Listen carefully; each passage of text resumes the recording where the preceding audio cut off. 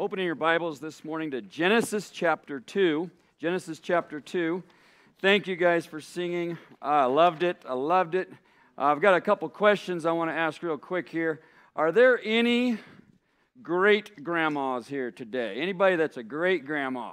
All right. Why don't you have all the great grandmas stand? Okay. Hey, will all the great grandmas stand? Oh, I didn't realize I was talking to myself there for a second. That was kind of weird. All right. Good. That is awesome. A lot of people never got to have a great grandma. This is awesome. Now, any great grandmas here today? That is really great. I used to have, when I was 3, a great grandpa. That's good. Praise the Lord. That's good. Praise the Lord. So we're going to have a little contest here. It's arm wrestling. Well, maybe not, but anyway. So the other great grandma, let's have you both stand at the same time. There you go. Great. And I want to know something, if it's not too, I'm already going to ask, okay? So how old are you? 86. How old are you, Miss Edna? Did she beat you? 91. Praise the Lord. 86 and 91. Praise the Lord. You can be seated. It's an honor. It's good to get to be 86 and 91. My great-grandpa had to get 97. 94 to become a great-grandpa. Yes.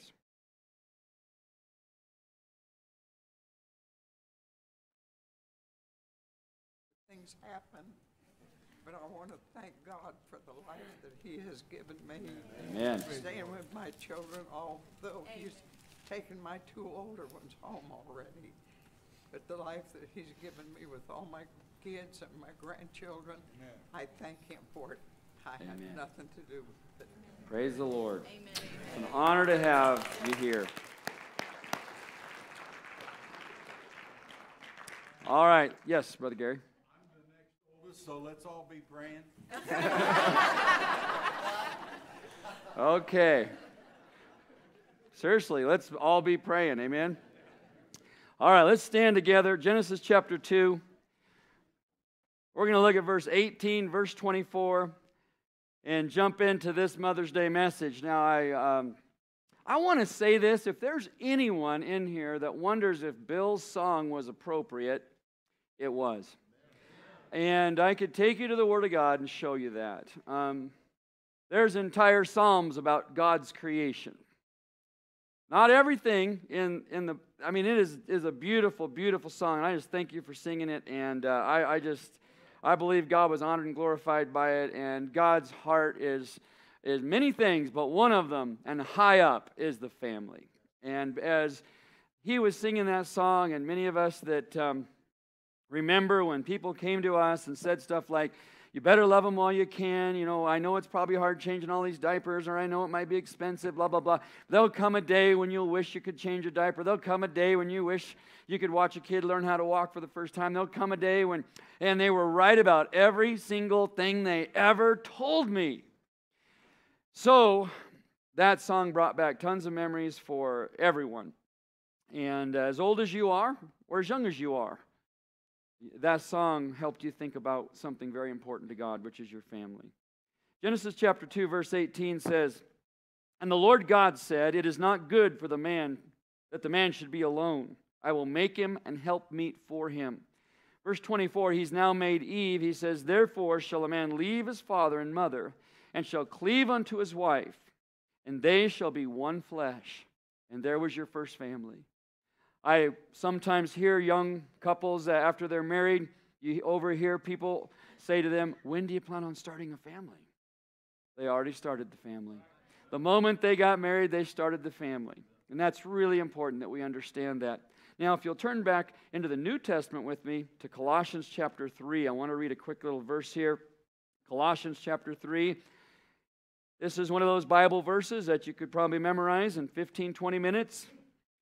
And spend the rest of your life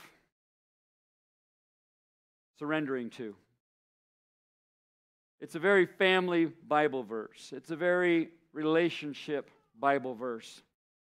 It's a very life Bible verse. You can't live your life without needing this Bible verse. Colossians 3:13, forbearing one another and forgiving one another. If any man have a quarrel against any, even as Christ forgave you, so also do ye. Let's pray. Heavenly Father, we ask this morning, as we look to your word, that you would move, that the Spirit of God would take the very, very powerful word of God and touch every single heart here. Lord, I pray for those that could possibly be here and they just don't know you as their Savior yet, that today would be the day of their salvation. That believers that we've been here, maybe there are those among us and even ourselves, every person here has other areas of our lives that we still need to surrender to you. God, we pray that you'd bring those to mind today. That relationships would be strengthened, that marriages would be strengthened, that families would be strengthened, that hope would be given, and comfort would be given, and you would meet with us today in a real way. God, we pray that you will be honored and glorified by how we respond to your message to us today, and we pray this now in Jesus' name. Amen. You can be seated. This subject of forgiveness is a subject that every believer needs to hear about. Every lost person needs to hear about, and no family can live without. You can't stay close to mom. You can't stay close to dad. You can't stay close to husband. You can't stay close to wife. You cannot stay close to your parents without forgiveness. Because every single person in this room, at their very best, according to God, all of our righteousnesses are as filthy rags. We can't please Him by doing our best. And I guarantee you, we're not going to please each other by doing our best. Now, that'd be bad enough, but the honest truth is we don't always do our best. And the people that we let down our guard the most with are the ones we love the most. So guess what? They end up being the ones we hurt the most. Those of us that are saved, we've been forgiven, and we're going to have to forgive. So when I'm wronged in my relationships, am I quick to forgive? Am I quick to forgive, or do I hang on? Do I bring it up over and over again, or can I let it go? Am I wanting to forgive and forget? You say, I know you use that word forget with forgiveness, and I'm trying. I get it. But is your goal to forgive and forget? Are you still laying in bed at night? You can't go to bed at night without rehearsing it all, and rehearsing it all, and rehearsing it all. And this is what gets what the great theologians would call stinking thinking going on, see?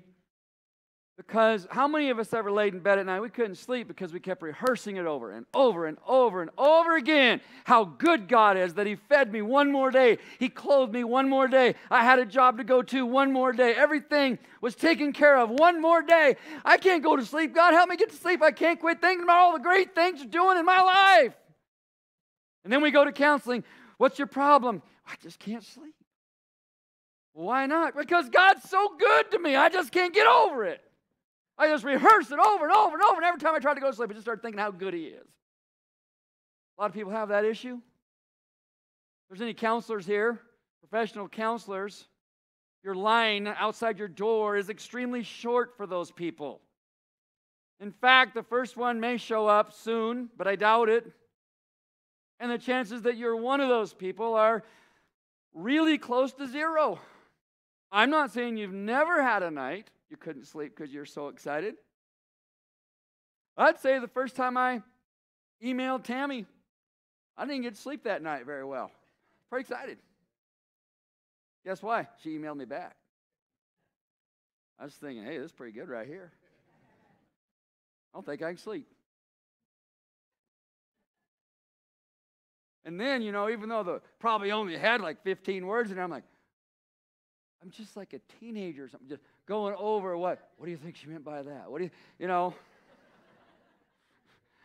you, quit emailing me. I'm tired. In North Carolina, it's past midnight. Good night. Oh, I wonder what she meant.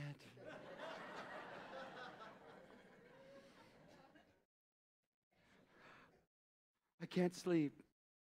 But I mean, the people that can't sleep over the long haul, where there's weeks and months that become years, and where the bitterness comes and grows and you can't let go of it and you don't even know if you want to anymore. They're not thinking about good things. They're thinking about bad things. And they're thinking about areas of their life that they have a choice to make. To quit nursing this wrong and quit caring so carefully and giving IVs and making sure that this wrong in my life is well taken care of and well nurtured in my heart and mind so that I have this bitterness growing in me. What happens is if we don't forgive, this bitterness will take over, and we'll get to this in a little bit. It'll take over to the point where it takes on a life of its own. It literally has a life of its own. It has a certain measure of attention that I can be sure I can get through this bitterness and anger. I'm positive. I've tried it on 100 people, and 100 people gave me attention. And if I were to let go of it, well, it's become my new identity, this bitter person. I know people don't like to hear that because it kind of makes you in charge of yourself, responsible for yourself. People don't want that. It's their fault I feel this way. It's their fault this happened. And it might be their fault it happened, but it's not their fault you feel this way. And we have a choice to make. To nurture and nurse unforgiveness and bitterness, or to let go of it and allow forgiveness. Now turn with me to Hebrews chapter 12. Say, is this a Mother's Day message? Well, it's Mother's Day. Come on. Did you guys forget what day it was? I don't think that in a family there's a more important subject that we could talk about than forgiveness. Husbands are going to have to forgive wives, wives, husband, and I already said all that. It's super important. Hebrews 12, verse 15.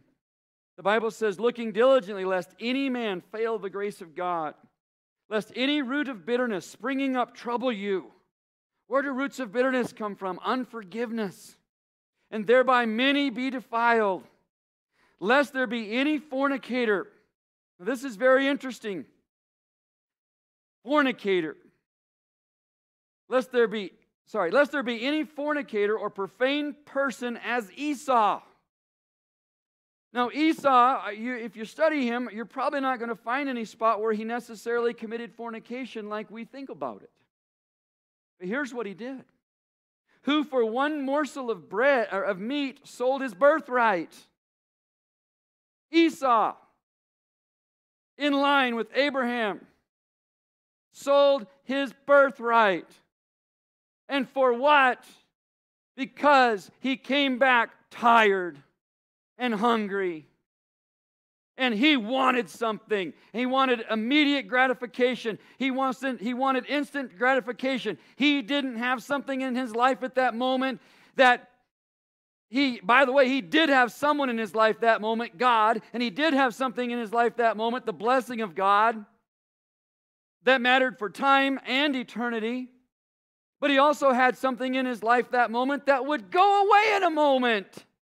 If he just waited a moment, if he just endured hunger, a momentary physical desire, if he'd just gone through a difficult time in his life instead of running away from it, he would have got through it. But instead, he trades something that's temporal and eternal for something that's just temporal and immediate gratification. And that immediate gratification stuff will get us in a lot of trouble. It'll get us in a lot of trouble. Did he get lunch? Yep. Was he promised lunch? Yep. So did everybody understand the full price of what it was really going to cost for lunch that day? Nope. Nope. What are you saying, Pastor? I'm saying the devil's a liar. But to do it, he kind of tells a little bit of truth. But anything short of the whole truth is a lie. I'm mad right now. I'm going to get even. This is how I'm going to get even. The devil says, I got a good suggestion for you. Here's how you could do it. Here's what I'll give you right now. Right now. Right now. Boom. You going to give me that right now? Yeah. What's it going to cost me? Oh, it'll hurt your relationship a little bit. Probably not. Probably hurt it a lot. A whole lot. We have to deal with this stuff. Guys, I think guys, at least in the past, guys were more attacked in the area of immediate gratification.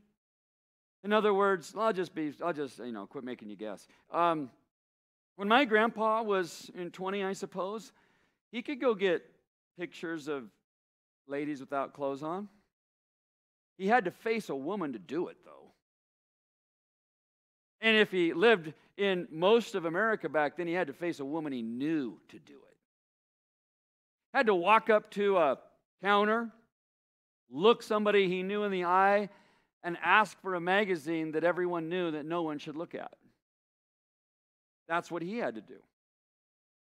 But today, a person can literally, I could go to my own email right now, and I'm just not 100% sure about this, but many times, if I were to look in my junk mail, there's some really pretty bunch of Russian girls that all I got to do is click there to see them. And then if I were to click there, I don't know what happens because I haven't clicked there. It's coming for me. I don't know if you click there, if you act, what happens next, because I just never have, thankfully. But it's coming after me. It's coming after the pastor of your church. It's God's church. I understand. He's the chief shepherd. I'm just saying it's coming after every one of us. Hard.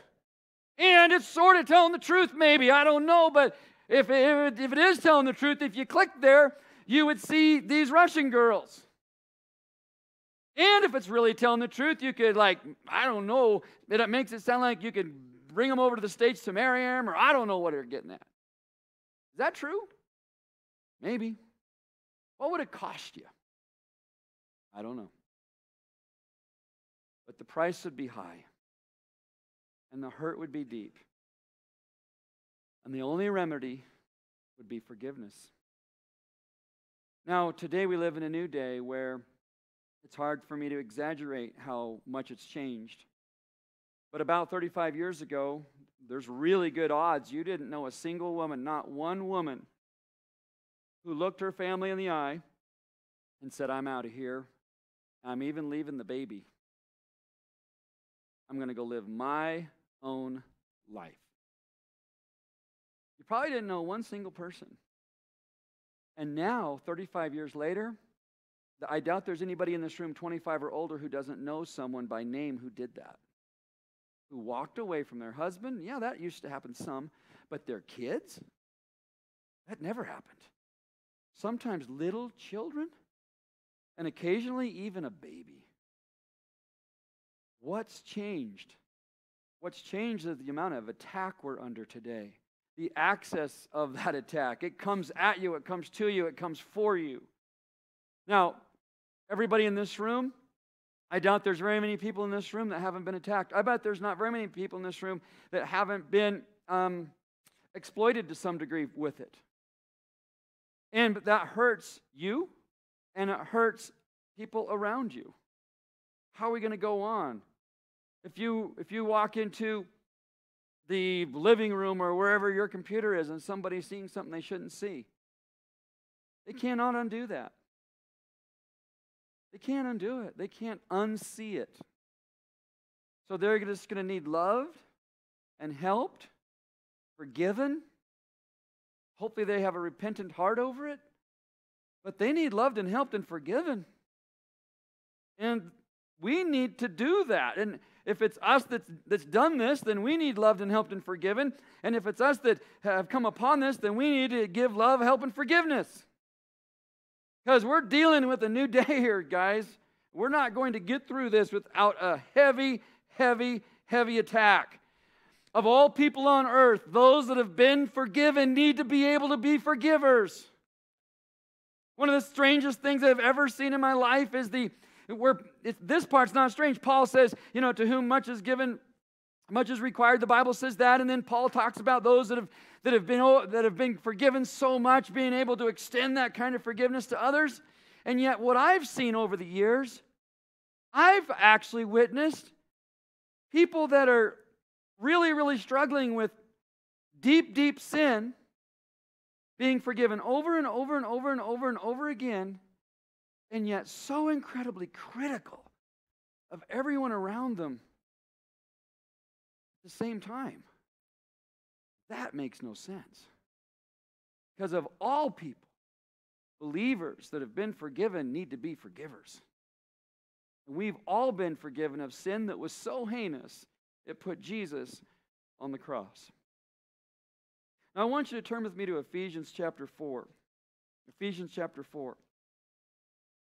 I wanted to take you to Matthew, but we are so quickly running out of time. Ephesians chapter 4, and I'll tell you about Matthew. In Matthew 18, Jesus gives this story of a man who owed so much, he could never pay it back no matter what he did in the rest of his life. And the person he owed had actually forgotten about it. And people came to the person he owed and showed him. And so the person he owed brought him before him and was going to put him in debtor's prison. He was going to sell his wife.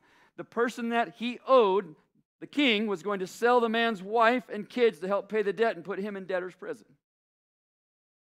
But the man that owed fell on his face before the king and begged for forgiveness, begged him, told him he'd pay it back, although the king had to be saying, you can't, it's impossible.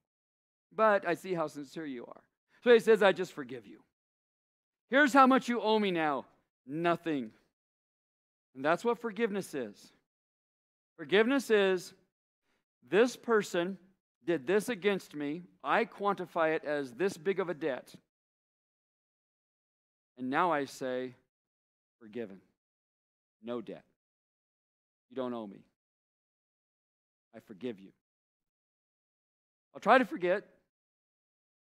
My commitment is I won't dwell on it. And as time goes by, maybe I won't even think about it much anymore. Maybe I won't even have to push it out of my mind much anymore. And that's true. That's what will happen. Well, now this man that's been forgiven a debt so big you could never repay it, no matter if you gave every penny away you made your whole life, you could have never repaid this debt. This guy finds out that somebody owes him about 2 days' wages. In fact, 1 to 2 days' wages, depending on how much it made. And he says, bring him to me. And he won't forgive this man that only owes him about 2 days' wages when the king forgave him of a debt that you could never repay in your lifetime. And he puts this man in debtor's prison. Do you know it's pretty hard to make money in prison? Pay off a debt.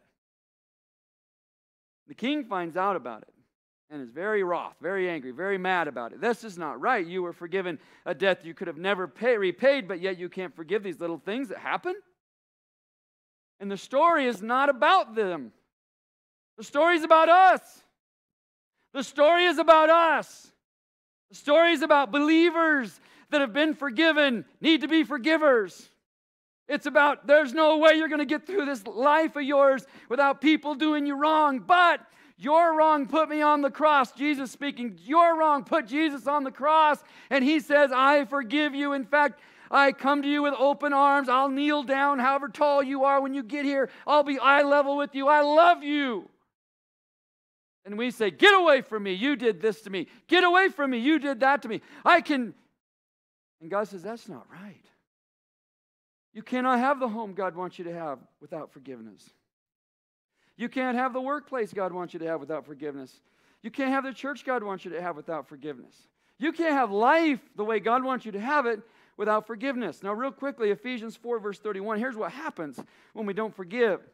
Let all bitterness, and bitterness is like a poison. Bitterness is like gall. It's like a poison that goes through the body, goes through the mind. You could look at a bitter person at first. They've not forgiven. They're allowing things to start to build up in their heart and mind. It's flowing in them. Maybe nobody around them can see it, but they know that inside they've just about had it. They're starting to get bitter. But they can still control it. How's it going? Great. How is it going for you? It's amazing. We're all great. Super. Special. Bitterness. Then it goes on. And wrath. Wrath is where unforgiveness leads to bitterness. Bitterness, if it's not dealt with, You got to go back to forgiveness to deal with it, because when you forgive, the whole thing falls apart. Boom, there's just nothing there anymore. So, without forgiveness comes bitterness. Then it starts to become smoldering within the person that won't forgive. And as this thing smolders, it's like the best way I've ever been able to describe it. So if you've been here for the whole time I've been here, you heard this several times. But if you take a wood stove, and that's how I grew up, that's how we heated the house. We went out and got wood in the woods, and we brought it to our house, and we heated our house with wood heat. And here's what you can do. You can throw a bunch of wood in there right before you go to bed, and better make sure it actually catches on fire, though. In other words, you could actually put a fire out by putting wood on it and not making sure that it gets enough air to, it's okay. Now you got some little burning going on, 5, 6, 7, 8 minutes. Shut it down. But now what you've got is all this fuel, all this wrath. It's in there. No one's seen it yet. The bitterness, the poison that's flowing through me from unforgiveness. Nobody really knows it but me, but it's in there. And all of a sudden you open the stove door, the wood stove, some oxygen goes in, and poof, a bunch of fire and smoke comes out this far out of your stove, your wood stove. Poof, singes your eyebrows, eyelashes. Sometimes it's nice, nose hairs. Saves money and time. But anyway, boom. Then what happens? Anger. People know now. Okay, couldn't hide it. Boom. I had my explosion.